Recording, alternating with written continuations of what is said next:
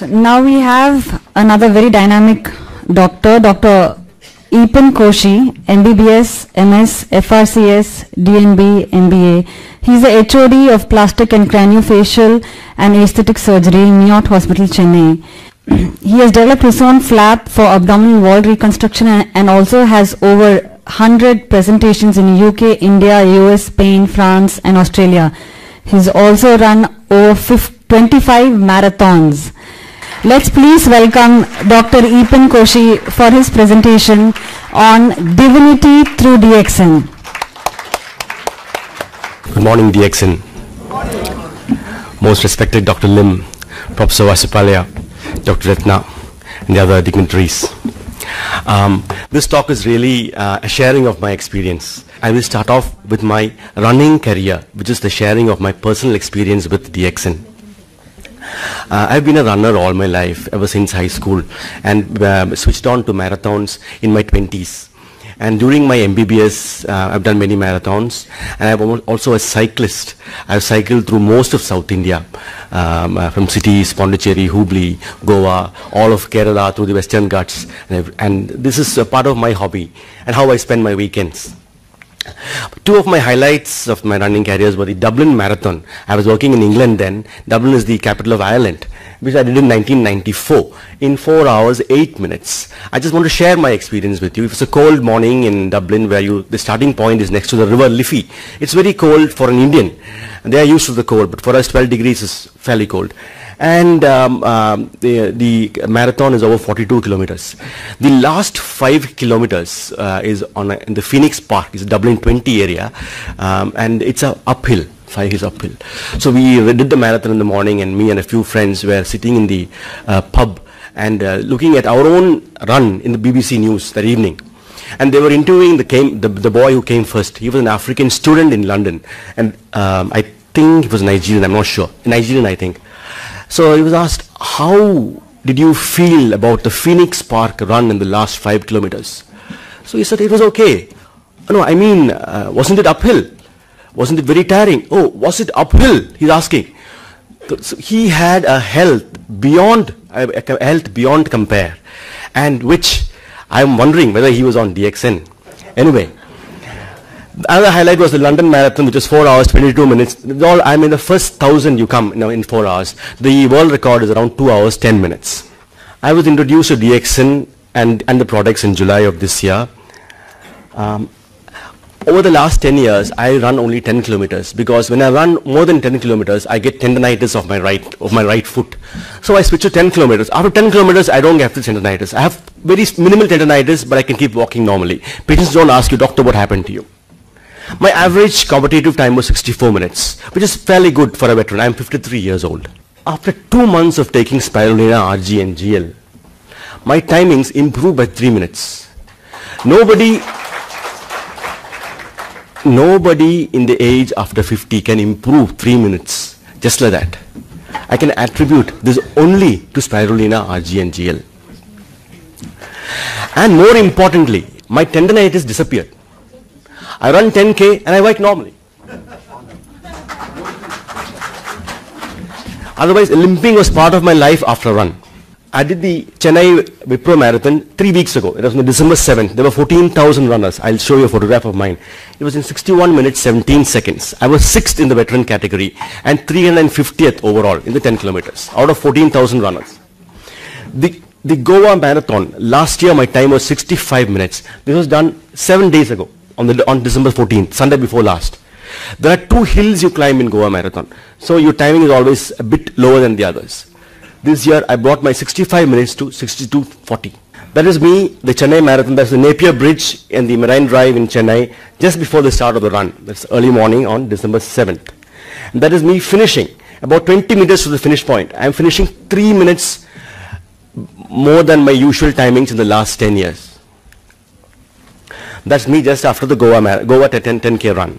This is just sharing my experience. I want you all to run. Running is also divine, just like the DSM products.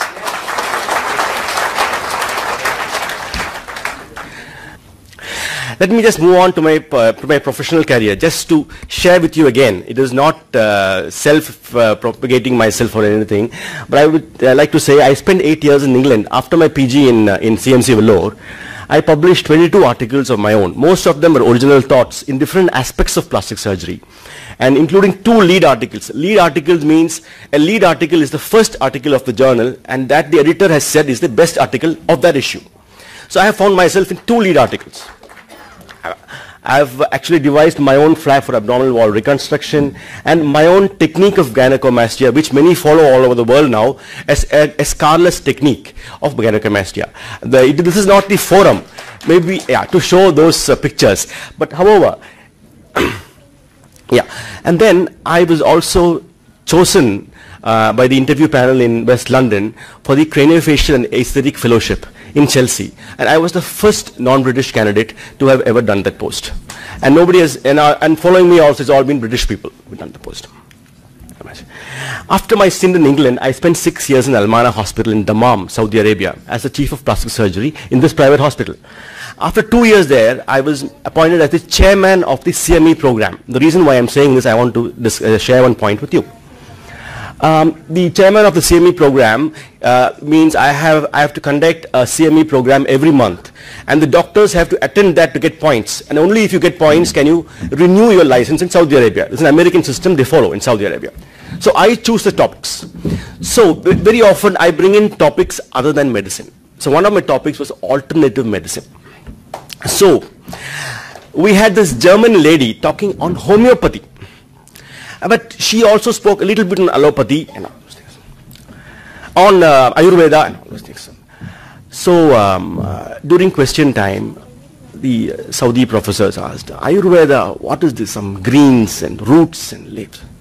So as a chairman, I get the last say always. So I got up and I said, my dear friends, Ayurveda existed before homeopathy. Ayurveda existed thousands of years before allopathy. If something is wrong, if something is not good, it cannot last. Only a thing that is good can last. That is also, the DXM will last forever because it is good. It cannot fail because it is natural. My current post is in Miyot Hospital in Chennai. It is actually a hospital which sees one of the highest medical tourism in India. We see patients from all over India and from 63 countries, mostly every country in Africa and most of Middle East too, and a few European patients too.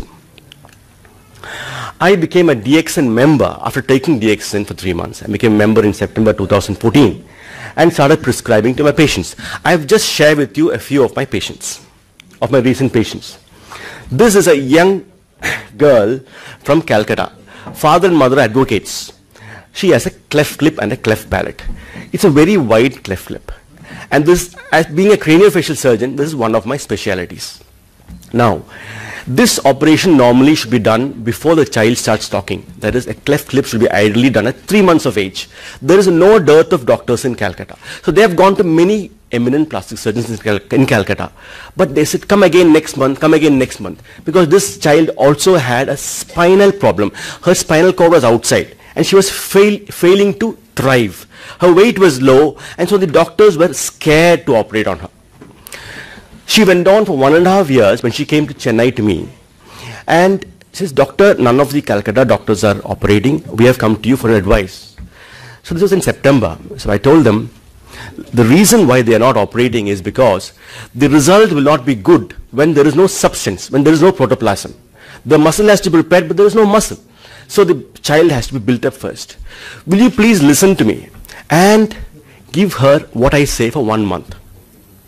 Okay, doctor. Said, give her spirulina for 1 month. And come back to me after 1 month. See, doctor, we have taken leave. My grandmother also, my mother also has come. The child's grandmother is here. We have all planned this together.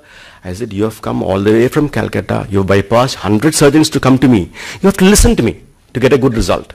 So the child came back after 1 month of spirulina. And they would open the capsule, put it in rice inside the bowl and give it to her. And the mother really did. And this is after 1 month of spirulina. The child had built up. And now I am ready to operate on her. And this is the result I got. Which side was the cleft lip?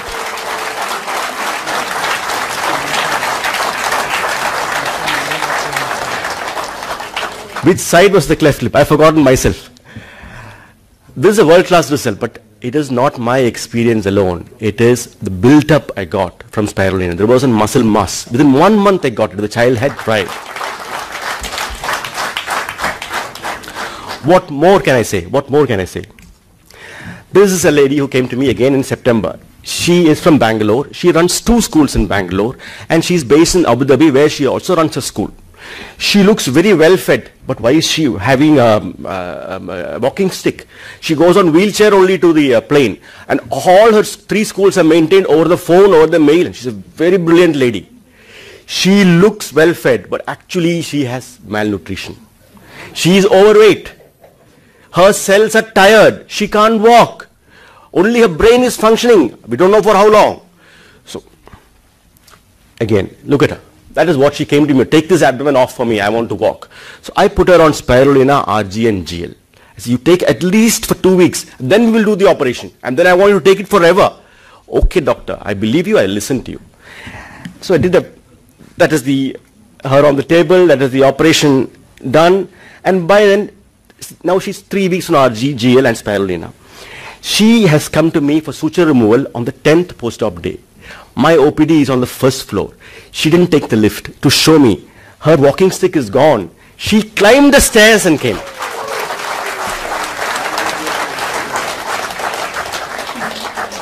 Normally, after an abdominoplasty of this nature, on the 10th day, a normal person also will be tired. Even if it is a normal, healthy man, he will take the lift. But this lady wanted to show me, doctor, that was her way of saying thank you. Doctor, I didn't take the lift. I came up the stairs. My walking stick is gone. See, she is still sweating from walking up the lift. I took the photo immediately as she came into my OPD. She is still sweating. So, what more? This picture says everything. This is a lady from, she's from Rwanda. A house mother. She's a mother of 5. She had a tumor of her mandible, and this has been growing for 7 years. They were waiting for a visiting surgeon to come to Rwanda, but the doctor never came. The doctor came after 7 years and said, no, you go to some other place, I will not operate. So that's a tumor of the mandible, and you can see that. And that is the entire mandible removed and reconstructed, and that is her in the post-op. And I gave her spirulina, RG and GL for 6 months and said, you take it home with you. Yes, doctor, we believe you. And she's on spirulina, RG and GL. 6 months stock has been given, taken home on the flight back to Rwanda. Husband writes to me, very happy, she's very happy, please come to Rwanda, visit us. That is what husband says. This is a professional kabaddi player from Pondicherry. You look at him, he has a fracture in his nose, above his nose. Actually, it's a fracture of the skull. He came to me saying, I want my nose shape changed. I said, no, your nose is okay. Your fracture is above your nose. Sir, I am not married. I am a very popular kabaddi player without any scar. I want this done. I said, yes, I do that. I'll do it for you. But you must listen to me. What? I want you to take spirulina for the next 2 or 3 years because you have no fat under your skin. You are a kabaddi player. You will improve in every way. So he listened to me, and that is why I put this picture up. And but I'll just share with you what I've done to him. That is craniofacial surgery. You open from inside the hair. Okay. And then you enter into the nose and correct it. Without showing any gory pictures, that is what was done. So there is no scar, and you can see that fracture has been corrected above the nose. Thank you very much. That is him 2 months in November. He's already on spirulina. I can see his skin change. I can see his face change from spirulina. And look at him, he's happy. And that is the scar which is well hidden. That is craniofacial surgery's one approach. This is a lady from Seychelles, again on spirulina, RG and GL, with an abdominal wall defect, and an umbilicus is missing. She has a very puckered scar, many scars in the pubic area. There I have done an abdominoplasty, created a new umbilicus, and she's also on spirulina, RG and GL. This is a young IT officer from Delhi. Obesity is his problem. I said, I will do your operation because you need liposuction. And I have to do a massive liposuction on you. That is more than 5 liters of fat I'll be removing on you. For you to have a very smooth post-operative period and a very good body contour post-op and for the rest of your life, you have to promise me to take something I tell you. Yes, doctor, I believe you. I'll try it out. And I put him on spirulina, RG and GL, but I will go through the operation first. You can see the fat in his body, fat in his lower abdomen, fat in his left breast, right breast, and that is the liposuction done. It's about 3 liters on each side. That's close to 5.5 liters of fat, which is massive liposuction. That is him in the post-operative period. I don't have a post-op picture, but he keeps phoning me, telling me he's fine. Come to Delhi, doctor, he says. Come to Delhi, doctor. That's his way of saying thanks. Aesthetic surgery has extremely high satisfaction levels from these 3 or 4 patients I've shown you. It needs a lot of expertise. There is no role for complication because the patient walks in without a disease. So you have to be absolutely sure of what you do and absolutely sure of what he will look post-op. Otherwise, you must not attempt or go into it. But however, there is always a drawback. In aesthetic surgery, the entire body is not addressed. If there is fat, I take off fat. But I don't look after the whole body. If there is tumor here, I take off the tumor. But today, with DXN, I am able to address the whole body. With spirulina, RG, GL and all the DXN products, it addresses every cell in the body. So there is no comparison with what I do and what I...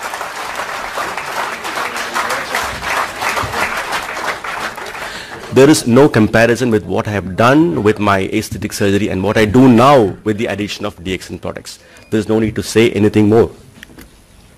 Aesthetic surgery is good, but DXN, when it addresses the whole body, it becomes a divine project. This is my philosophy to life. This is my last slide. Keep an open mind always to everything, to everybody and everything. Look for and move towards divinity always.